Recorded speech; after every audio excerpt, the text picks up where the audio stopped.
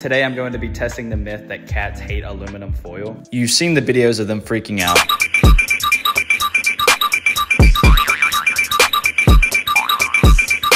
We're gonna get to the bottom of it. His favorite spots is upstairs. The only way to come down is right here. So we're gonna cover this whole pathway with aluminum foil. And so when he comes down, it's gonna be put to the test. He was actually chilling when I was putting it out. He didn't ever step on it, but he was beside me the whole time. And I had to fill in these spaces because I didn't want him to see any type of escape when he came down.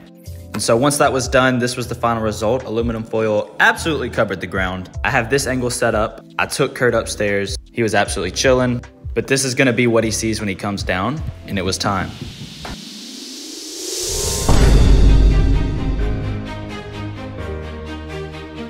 Like an absolute maniac, unbothered. He even strutted on it. Cats are not afraid. Or Kurt is just built that much different. What an absolute animal.